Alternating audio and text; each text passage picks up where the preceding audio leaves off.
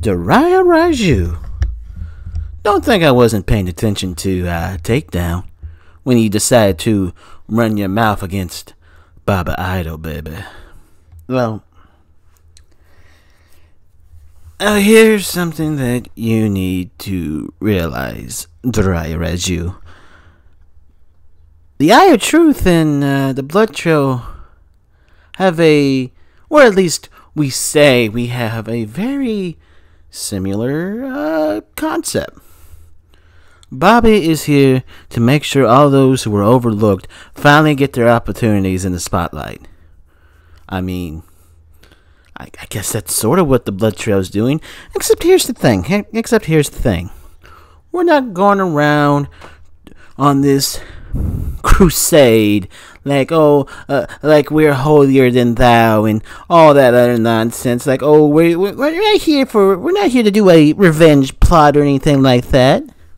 We're just here to make sure those who've been overlooked finally get eyes on them. Where you all are just surrounded by one thing. Because Kenshiro can't accept the fact that his drawn-on tattoos and his Wolverine hairdo couldn't cut it in DCA. You want to talk about losers? You want to call Bobby a loser? You want to call Divine Greatness losers? You want to call Steven Zane a loser? You want to call Bronson a loser?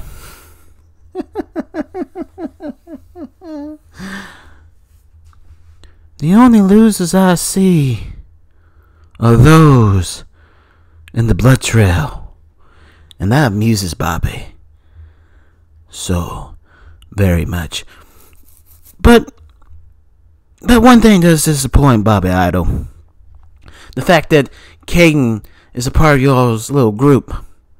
Caden, another guy who's been overlooked. You know, Caden, a guy who Bobby could take into the Eye of Truth and mold him into the athlete, into the superstar, to the wrestler that he should be.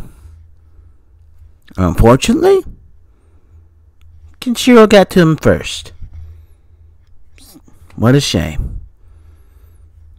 So, come the DCA takedown tag team title match, Divine Greatness will kindly take those titles away from the Blood Trail.